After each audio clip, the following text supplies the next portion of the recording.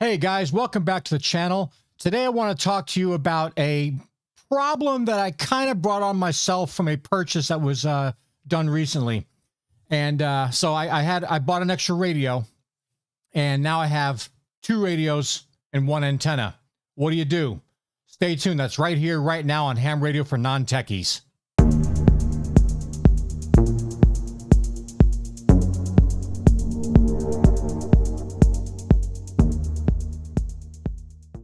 Hey guys, welcome back to the channel. My name is Scott. My call sign is KI5NPL, and I run the Ham Radio for Non-Techies YouTube channel here.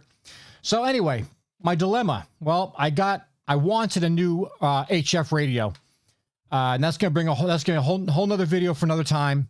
But I ended up getting an ICOM 7300. So that produced a conundrum for me because I only have one HF antenna.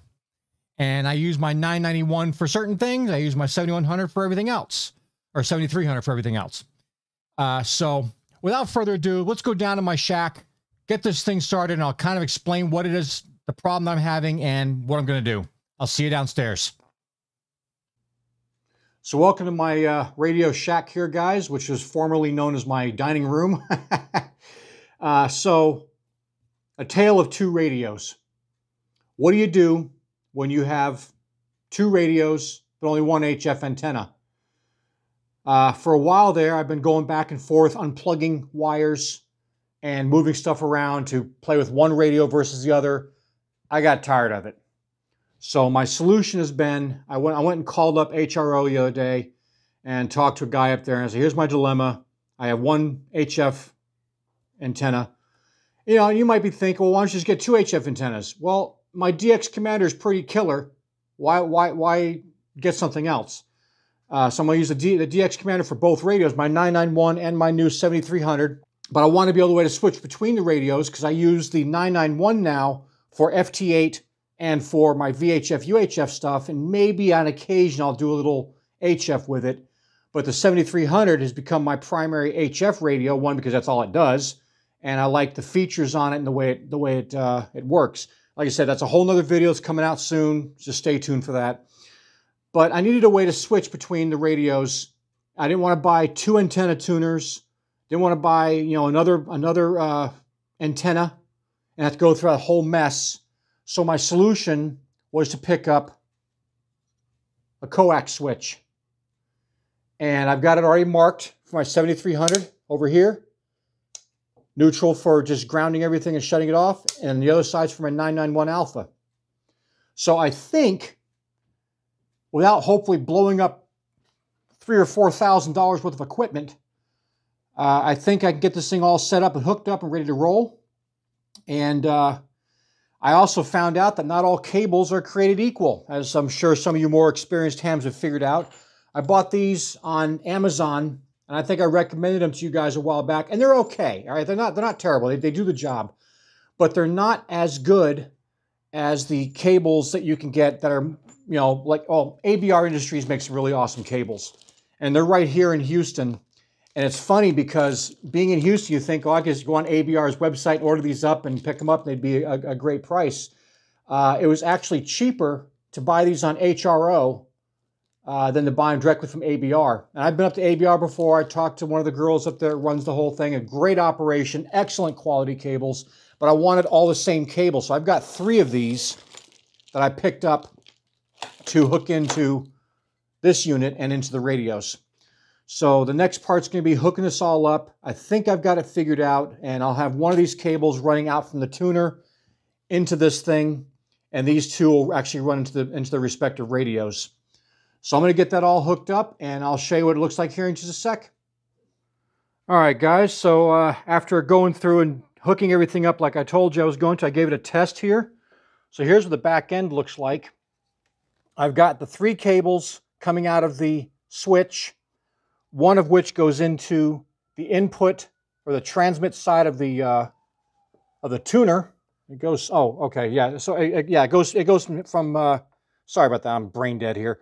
So it goes to the center connection to the tuner right down here. And then I have the actual wire connecting to the antenna through the window pass-through we built a couple of months ago. And then the right cable here goes to the 991, and the left cable goes to the 7300. And when testing it, the only thing I have to change out on here, there's two different power cables. And I'll see if I can get them over here. So these are the power cables for the 991 to plug into the tuner. And then right next to that, on the other end over here, I've got these other ones that plug into the 7300. So there is still one step I've got to do to change between the two tuners, or between the two radios. So I did test it out. Went on the same band on 20 meters, picked up everything, was able to tune everything, disconnected the power cables, went back and flipped my switch to the other radio, put it on the same channel, picked up everything. So that was fantastic. So this does work. It wasn't entirely cheap. I think this unit here was about 80 bucks, and the cables are about $24, $25 a pop. You know, and there are other coax switches out there if you're in a similar situation trying to find a solution for everything. But the Alpha Delta, it's a new company that I hadn't heard, or I haven't tried anything from. I've heard nothing but good things about them. And you know, this thing here, this unit is solid metal, really nice. It's also got, I forgot to even mention this before, it also comes with lightning protection. So there's a lightning protection plug here. And if you set this thing on that, it kills off the signal to both these. Everything just runs through the ground. Now it has to be properly grounded through this little attachment right here, which I have not done yet. But for the purposes of this video, I just wanted to show you that my theory did work, and that this was a solution for keeping this thing working and rocking and rolling for me. All right, so I want to do a little wrap up here. So you basically saw what I did. I hooked it up. I had a solution for the problem I was having to deal with. And as I was stating in the video downstairs, there are other cheaper versions of the same kind of a switch. But since I hadn't tried anything from Alpha Delta yet, they're still a brand new company to me. I want to try one of their products. You know, I've heard other people mention their lightning arresters are really cool, this and that. And yeah, so I set it all up. It seems to work just fine. So if you're in a similar situation where you have, you know, two radios, only one antenna, and you don't want to, you know, either spend the time buying another antenna, building it, throwing it up in the backyard, or whatever you got going on. If you need a simple solution, I think this is the way to do it.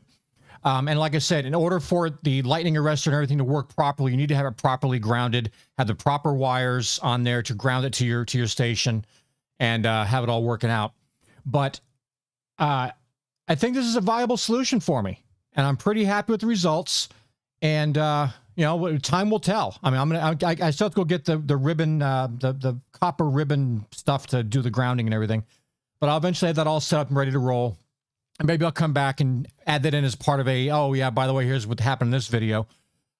So we'll see what happens with that. Anyway, guys, I don't want to take up too much of your time. I got a couple more videos I got to get shot, and including that 991 versus the 7300 and what I do and don't like about each. And we'll see where that goes, but that'll be later on down the road. Anyway, guys, if you liked the video, please give me a thumbs up. Consider subscribing. Click the little bell. Be notified when I put out new videos. And I try to get new stuff out on a weekly basis, at least once or twice a week. And maybe eventually someday I'll do a live. People keep asking me, you're going to do a live? You're going to do a live? It's like, I don't have enough to talk about to do a live right now. If I do a live, I have to collaborate with somebody else that is already kind of well known, and maybe have us do a bounce back or something like that. But for me to sit here and do a live for an hour or two, I don't know what I'd say to you guys that wouldn't bore the living crap out of you. So, anywho, we'll figure it all out. Anyway, guys, this is Ham Raider for Non-Techies. Have a great day. Have a great week. And we are clear.